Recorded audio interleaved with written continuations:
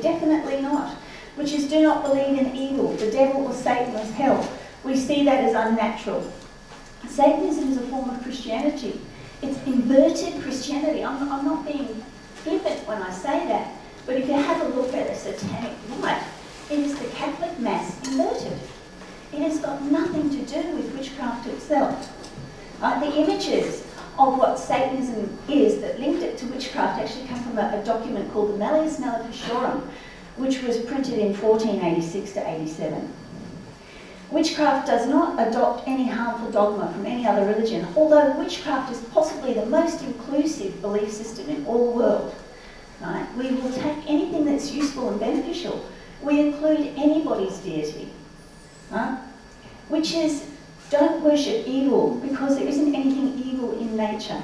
Many of the practitioners of the craft are herbalists, and they find ways to actually work with the cycles and the spirits behind these cycles of nature. So who do we worship?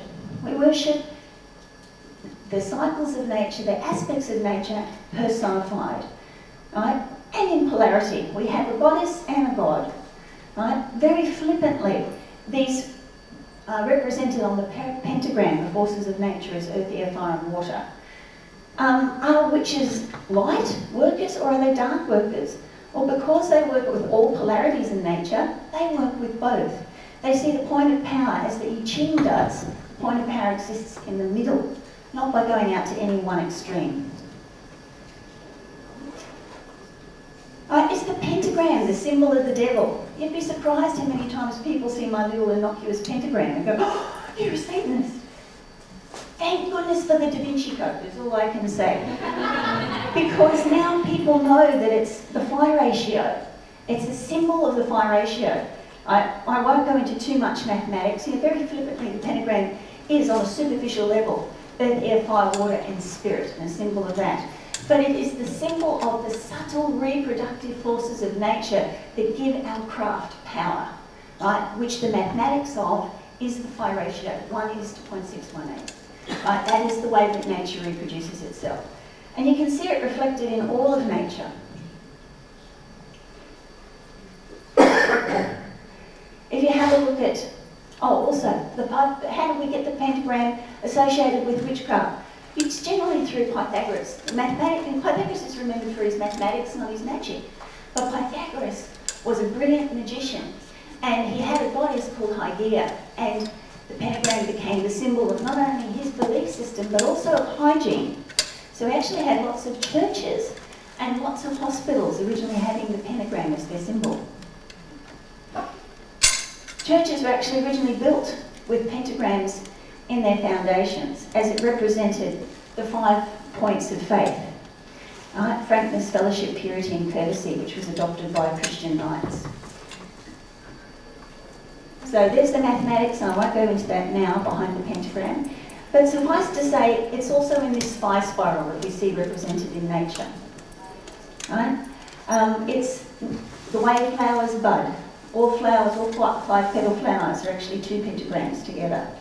Right? And we can see it in things like moth wings, fish scales, pineapple spirals, the spirals inside a sunflower, pine cones, and also lightning actually branches at that 0.618 in the pentagram ratio.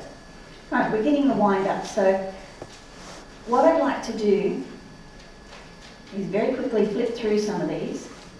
Does the Bible prohibit witchcraft? That's a biggie. No, it doesn't. It's only, the word witch is only seen once in the Bible, and it's in Exodus there saying, "You shall not preserve a witch alive amongst you." And it's translated in other parts of the Bible as enchanter. But that word actually, when you translate it correctly, is poisoner, or one who poisons. So you can see a newly forming society wouldn't want that word in there. It got mistranslated again by King James for political reasons. Right? And the witches in the Bible are actually approved. There is no negative case of witchcraft in the Bible. Yeah. This is a biggie. Do we sacrifice our kids? No. Not even when they misbehave. Being people who worship the cycles of nature, Our children are sacred to us. The whole point of what we do is to make sure that the young are there to continue on. We worship these reproductive cycles in nature, and therefore our children are our most sacred thing. The adults who are fully empowered and working with these cycles of nature do have the responsibility to protect the children. So, seeing as how we're getting the wind up, I won't continue on with some of the things that we do, like, do we have implements and practice magic? Yes. Do we dance naked in some of our sabbats? Yes, we do, occasionally. Being naked is our sacred ritual robe. Right? We dress ourselves in the sky, so there is nothing between the gods and us.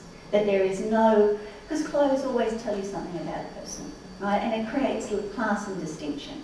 So when we stand in a circle, there is no head, and there is no distinction about who's high or lower. Right? If we've got nothing to hide, is the other thing. Why then, oh why, don't we come out more in the open? Well, Australia was one of the last places in the world to actually have witch hunts. Right? And we promulgated propaganda against it right up to 2003. Our last witch hunt in Australia started in 1974, was authorised by the government and continued in Australia to 2003.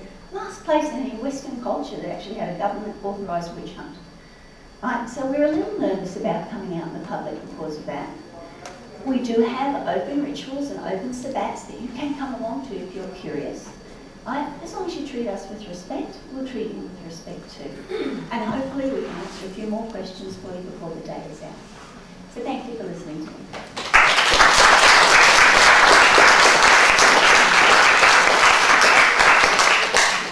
Thank you, Shay. We'll be taking questions in general at the end of the panel.